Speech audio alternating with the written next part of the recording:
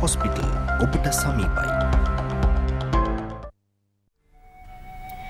ජීවිතය හරි පුදුමයි. විතක ජීවිතය අපිට අග ඇති දේ අඳුනලා දෙන්න, වටිනා දේ අඳුනලා දෙන්න, නොවටිනා දේ අප හමුවට ගේනවා. කඳුලක් ආවහම තමයි තේරෙන්නේ hina වෙච්ච කාලේ කොච්චර වටිනවද කියලානේ. ජීවිතේ දුකක් ආවහම තේරෙනවා අනේ සතුටින් හිටිය කාලේ කොච්චර නම් ලස්සනද කියලා. ඒ වගේම ලෙඩ වුණාම තේරෙනවා අනේ අපේ නිරෝගීමත් ජීවිතය තරම් වටින දෙයක් තවත් තියනවාද කියලා. ඉතින් එහෙම හිතලා ලත වෙන්නේ නැතුව ඒ නිරෝගීමත් ජීවිතය අදත් මට උරුමයිනි කියලා සතුටු වෙන්න ඔබට හැකිනම් ජීවිතෙන් අඩකටත් වඩා දිනලා තියෙන. මොකද ජීවත් වෙනවා කියන්නේ ඉතින් අපි ජීවත් වෙන්නේ අපේ ශරීරය තුලනේ. ශරීරය නිරෝගී නැත්නම් අපි කොහේ ඉන්නද? නිරෝගී සිරුරක් වෙනුවෙන් වෙහෙස වෙන හැමදෙනාම වෙනුවෙනුයි වත්තල හේමස් රෝහල මේ විශේෂාංග ඔබ හමුවට ගේන්නේ. අද ඇවිල්ලා ඉන්නේ කායික රෝග විශේෂඥ වෛද්‍යවරියක. ඇය අචලා බාලසුරේ වෛද්‍යතුමිය. ආයුබෝවන් ඔබතුමියට. දැන් හිතවතුනි අපි මේ කාලගුණ විපර්යාසත් එක්ක සිදු වුණු එක වෙනස්කම් ඒක ශරීරයටත් බලපෑව. අපි දකුණු පළාත කේන්ද්‍ර කර ගනිමින් පැතිරුණු රෝගයක් පිළිබඳ කතා කරා. පුංචි දරුවොත් මේ රෝගයට ගොදුරු වුණා. මරණ වාර්තා වුණා. ඇත්තටම මේ මොන වගේ තත්ත්වයක්ද? නියුමෝනියාවක්ද මොකක්ද කියලා හැමෝම කතා කරා. අවසානයේ මේකත් මේ ඉන්ෆ්ලුවෙන්සා තත්ත්වයක් බව තමයි වාර්තා වුණේ. ඉතින් මේ සාමාන්‍ය උණක් හෙම්බිරිස්සාවක් වගේ නෙවෙයි ඉන්ෆ්ලුවෙන්සා එකක් හැදුනම ටිකක් බයයි කියන එක අපේ හිතට එන්න ගත්තා. ඇත්තටම අපි දැනගමු. මොකද්ද මේ ඉන්ෆ්ලුවෙන්සා කියන්නේ? මුන් රෝග තත්ත්වයක්ද? ඇත්තටම රෝගයක්ද? නැත්නම් රෝග ලක්ෂණයක්ද? කොහොමද මේක ව්‍යාප්ත වෙන්නේ? ඒ සම්බන්ධයෙන් තමයි වෛද්‍යතුමිය උත්තර දෙන්න බලාපොරොත්තු වෙමින් ඉන්නේ. ඉස්සෙල්ලාම පටන් ගන්නම් මෙහෙම ABC කාණ්ඩගත කරලා ඉන්ෆ්ලුවෙන්සා තියෙනවත් අපි අහලා තියෙනවා. ඉන්ෆ්ලුවෙන්සා A මට තියෙන්නේ අරයට තිබ්බේ මෙහෙමනේ. ඔය වගේ කතා ගොඩයි. මොකක්ද මේ ඉන්ෆ්ලුවෙන්සා සහ කාණ්ඩගත කරන්නේ ඇයි මේක? ඉන්ෆ්ලුවෙන්සා කියන්නේ වෛරස් එකක්. අපි වෛරස් කාණ්ඩ බොහොමයක් තියෙනවා මිනිසුන් අතර රෝග ඇති කරන. ඉන්ෆ්ලුවෙන්සා වෛරස් එක A B C D කියලා කාණ්ඩ හතරක් තියෙනවා. මේන් D කාණ්ඩය අපිට වැදගත් වෙන්නේ නැහැ. මොකද ඒක මිනිසුන් අතර රෝග ඇති කරන්නේ නැහැ. ඉන්ෆ්ලුවෙන්සා A කියන වෛරස් කාණ්ඩය තමයි මේ ලෝකේ පුරාම වේගයෙන් පැතිරෙන ඉන්ෆ්ලුවෙන්සා උණ සඳහා දායක වෙන්නේ. ඉන්ෆ්ලුවෙන්සා A වෛරස් එකත් තව අණු කාණ්ඩ කීපයකට බෙදනවා. ඒ වෛරස් එකේ ව්‍යුහයේ තියෙන යම්කිසි ප්‍රෝටීන වර්ග අණුව. H සහ N වශයෙන්. දැන් මේ දවස්වල ඔය ලංකාවෙත් ලෝකේ බොහෝ ප්‍රදේශවලත් පවතින්නේ H1N1 කියන අණු කාණ්ඩයට අයිති ඉන්ෆ්ලුවෙන්සා වෛරස් එක. මේ H1N1 2009 වසරේ තමයි ඇමරිකාවේ පළවෙනි වරටම පැතිරෙන්න පටන් ගත්තේ. ඒ වෙනකොටම මම හිතන්නේ ශ්‍රී ලංකාවටත් 2009 වසරේ H1N1 එක පැතිරුණා.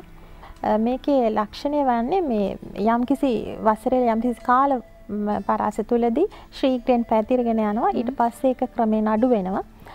ශීත රටවල නම් මේ ශීත ඍතුවත් එක්ක තමයි මේ වෛරස් එකේ ප්‍රචාරණය වැඩි වෙන්නේ. නමුත් ඝර්ම කලාපීය රටවල වසර පුරාම හැදෙන්න පුළුවන්. ලංකාවේ සෞඛ්‍ය අමාත්‍යාංශයේ සංකල්පයකන අනුව වැඩිපුරම අපි ඉන්ෆ්ලුවෙන්සා රෝගය දකින්නේ මැයි ජූනි මාසවල සහ නොවැම්බර් සිට ජනවාරි ඒ වර්ෂාපතනයත් සමග එන කාලවලදී. ඔබතුමිය කියපු දෙයක් තමයි මේ ලංකාවෙත් පැතිරෙන්නේ ලෝකෙත් මේ පැතිරෙන්නේ මෙන්න මේ කාලයේදී කියන කාරණේ. පැතිරෙන්නේ කියන එකෙන් අදහස් කරනවා මේක බෝ වෙන රෝගයක් කියන එක. ඇත්තටම මේක බෝ වෙන රෝගයක්ද? එහෙමනම් කොහොමද මේක බෝ වෙන්නේ? ඇත්ත වශයෙන්ම ඉතාම ඉක්මනින් බෝ වෙන රෝගයක්. මේක ශ්වසන රෝගයක්. ඉතින් අපි දන්න විදිහට ශ්වසන රෝග තව රෝගියෙක්ගෙන් රෝගයකට පැතිර යන්නේ වාතාශ්‍රය මගින්. වාතය කිව්වත් අර ඩ්‍රොප්ලට් බින්දු මගින්. ශ්වසන ශ්‍රාවයන් කිව්වොත් හරි. යම්කිසි ඉන්ෆ්ලුවෙන්සා රෝගියෙක් කහිනකොට කිවිසුම් මරිනකොට ඔහුගේ ඒ ශ්වසන ශ්‍රාවයන් තුලින් තමයි ඊළඟ රෝගියාට මේක පැතිරගෙන යන්නේ. බොහෝ අවස්ථාවල.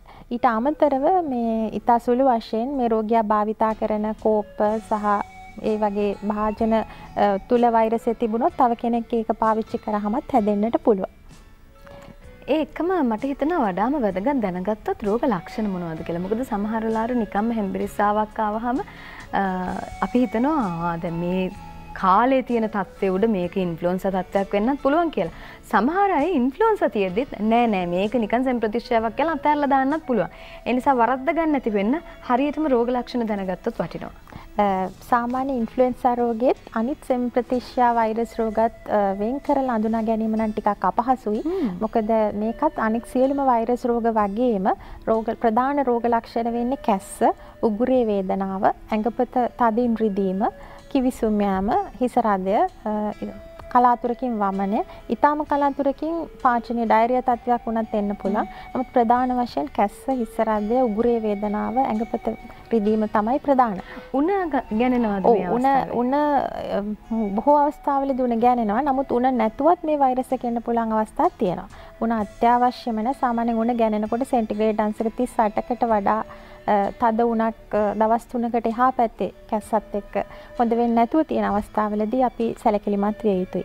දැන් අපි සොසන හැදෙන හැම කැස්සක්ම ඉන්ෆ්ලුවෙන්සාව නෙවෙයි. බොහෝ රෝගීන් ගොඩාක් බියටපත් වෙනවා. මේ ඉන්ෆ්ලුවෙන්සාව විශේෂයෙන් බරපතල වෙන වයස් කාණ්ඩ කීපයක් තියෙනවා. හැම නිරෝගී කෙනෙකුටම හැදෙන හැම කැස්සකටම බිය විය යුතු නැහැ. නමුත් කුඩා දරුවන්, ඒ කියන්නේ අවුරුදු 5ට අඩු අය, මාස 6 සිට අවුරුදු 5 දක්වා ලදරු වයසේ අය සහ අවුරුදු 65ට වැඩිහිටි වයසේ අයට මේක ටිකක් බරපතල රෝග ලක්ෂණ පෙන්눔 කරනවා. ඒකෙන්ම මට නිකන් හිතෙනවා මේක මේ ප්‍රතිශක්තිකරණයත් එක්ක බැඳිච්ච යම්කිසි කාරණයකුත් මේක තියෙනවාද කියලා. මොකද ප්‍රතිශක්තිය ටිකක් අඩු අයට මේක ඉක්මනට මේකේ ගොදුරක් වෙනවා වැඩි. හැම රෝගයකටම හොඳ වෙන්න ප්‍රතිශක්තිකරණය අවශ්‍ය වෙනවා. වෛරස් රෝගවලට සුව වෙන්න ගොඩක්ම ඖෂධ වලට වඩාම වැදගත් වෙන්නේ ඒ ග්‍රාහකයාගේ තියෙන ප්‍රතිශක්තිකරණය. ඉතින් ප්‍රතිශක්තිය අඩු අය විශේෂයෙන්ම ඔය මං කියපු වයස් කාණ්ඩවල ඊටත් අමතරව ප්‍රබල දියවැඩියා රෝගීන්, එහෙම නැත්නම් වකුගඩු රෝග වලින් පෙළෙන වෙනත් දීර්ඝකාලීන රෝගාබාධ වලට, හෘදයාබාධ වැනි රෝගාබාධ වලට පාත්‍ර වෙච්ච අයගේ ශක්තිය අඩුයි. එවැනි අය ටිකක් මේ ඉන්ෆ්ලුවෙන්සා රෝගයෙන් බරපතල සංකූලතාවලට යනවා. හිතවතුනි, අපි ඉන්ෆ්ලුවෙන්සා රෝග තත්ත්වය පිළිබඳවයි කතා කරමින් ඉන්නේ.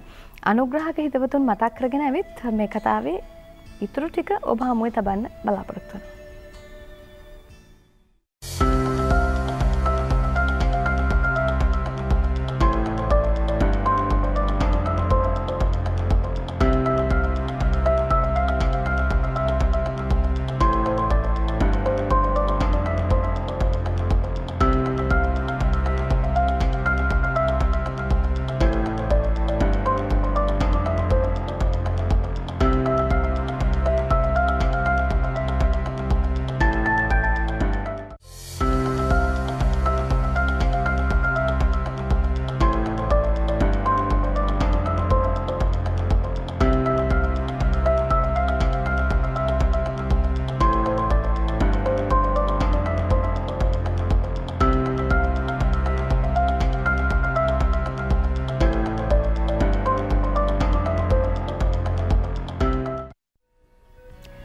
ඉන්ෆ්ලුවෙන්සා තත්ත්වය පිළිබඳ කතා කරමින් හිටියේ. දැන් වෛද්‍යතුමිය කියනවා සාමාන්‍ය සෙම් ප්‍රතිශාවක තියෙන ලක්ෂණ තමයි තියෙන්නේ. සමහර වෙලාවට මේක මේ රෝග ලක්ෂණ මතින් වෙන් කරලා අඳුන ගැනීම නම් පහසු නෑ කියලා. හැබැයි ඉතින් මේක අඳුනා ගැනීමට ක්‍රමයක් තියෙන. ඉන්ෆ්ලුවෙන්සයි මේ රෝගියාට හැදලා තියෙන්නේ. නැත්නම් ඉන්ෆ්ලුවෙන්සා තමයි මේ තත්ත්වය ප්‍රතිකාල කර යුත්තේ ඉන්ෆ්ලුවෙන්සා වලට කියන එක තීරණය කරන්න අදාළ වෙන යම්කිසි පරීක්ෂණයක් තියෙනවා. ඔව්, ඇත්තටම රෝහල් වල කළ හැකි පරීක්ෂණයක් තියෙනවා. නමුත් මේ පරීක්ෂණය සඳහා අපි යොමු විය යුත්තේ යම්කිසි මට්ටමකින් දවස් දෙකකින් හෝ ඔබට උණ තියෙන රෝගීන් සඳහා පමණයි. උණ හෝ කැස්ස හොඳ නොවන භාවය තත්වයක තියෙන අයට. මේක ඒ තරම් මෙල අධික පරීක්ෂණයක් නෙමෙයි. බොහෝ රෝහල් වල තියෙනවා. අපේ රෝහලෙත් තියෙනවා. ඉතා සුළු පැය ගානක පැයකින් වගේ ප්‍රතිඵලය ලබා ගන්න පුළුවන්. ඔය කියන්නේ අර නාසයට පුංචි නාසයෙන් තමයි ශ්‍රාවයක් නාසයෙන් හෝ උගුරේ මුල කොටසෙන් ගන්න. ඒ පරීක්ෂණයේදී මේක ඉන්ෆ්ලුවෙන්සා බවට තීරණය වුණොත් ඒ සඳහා අපිට ඖෂධ තියෙනවා.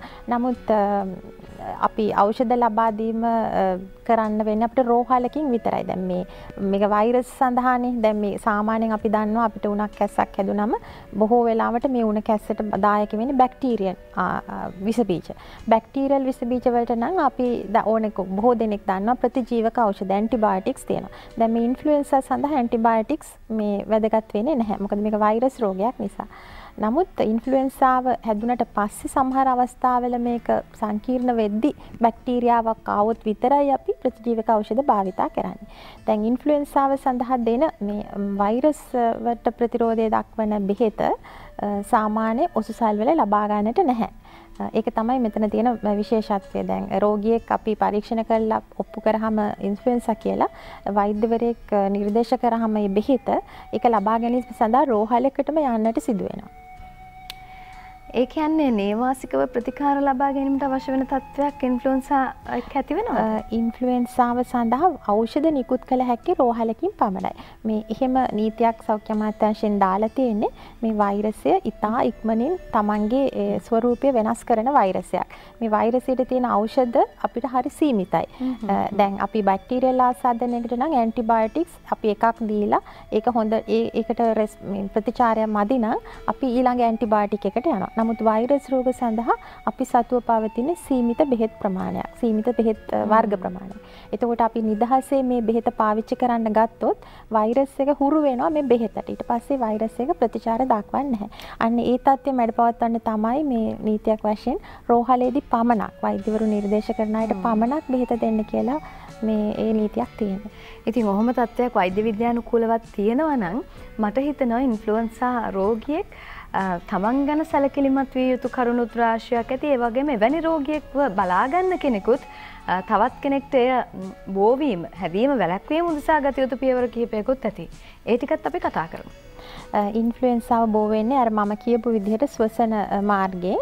ඉතින් මේ ගොඩාක් වෙලාවට අපි මේ රෝගය දකින්නේ කුඩා ළමුන් අතර. මොකද කුඩා ළමුන් කහිනකොට, කිවිසුම් මරිනකොට ඒගොල්ලෝ අර මුඛය ආවරණය කරගෙන ඒ දේවල් යාලට තේරෙන්නේ නැති නිසා එයාලා මගින් තමයි ගොඩක්ම මේක පැතිරෙන්නේ.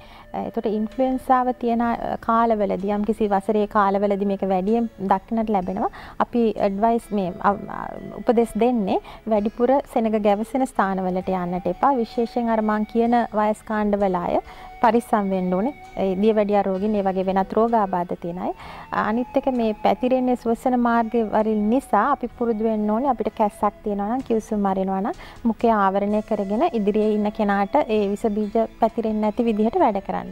ඒ වගේම ගෙදරක ඉන්ෆ්ලුවෙන්සා රෝගියෙක් ඉන්න අවස්ථාවලදී ඒ රෝගියාගෙන් පමණක් ඒක නවත්තන්න ගෙදර අනිත් අයට බෝවීම වළක්වන්න හැමදෙනාම සැලකිලිමත් වෙන්න ඕනේ. ඒ කියන්නේ වැඩිපුර එයා එළියට යන්න හොඳ නැහැ. පොඩි දරුවෝ වැඩිහිටියන් එක්ක ඒ ගැවසෙන්න හොඳ නැහැ. ඒ වගේම ඒ රෝගියාගේ පාවිච්චි කරන භාණ්ඩ වෙනම පිරිසිදුවට තියාගන්න ඕනේ. ඒ වගේ තමයි මේක අපි මඩපවත්වන්න පුළුවන් වෙන්නේ.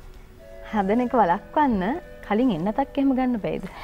කලින් එන්නතක් ගන්න පුළුවන්. එන්නතත් අවුරුද්දෙන් අවුරුද්දට වෙනස් වෙනවා. මොකද අර වෛරස් එකේ ස්වභාවය වෙනස් වෙන නිසා ලෝක සෞඛ්‍ය සංවිධානයේ වසරකට දෙපාරක් විතර මේ හදලා තමයි මේ එන්නත යොමු කරන්නේ. එන්නත ලබා ගන්නත් අපි විශේෂයෙන් හැමෝටම ගන්න කියලාත් කියන්නේ නැහැ.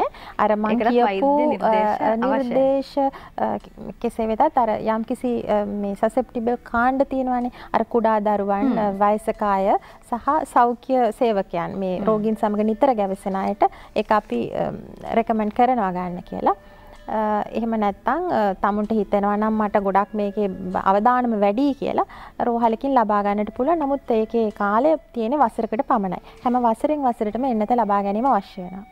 බලන්න හිතවතුනේ අපි ඉන්ෆ්ලුවෙන්සා ගැන අහලා තිබ්බට මේ තරම් විස්තර ටිකක් දැනගෙන හිටියේ නෑනේ.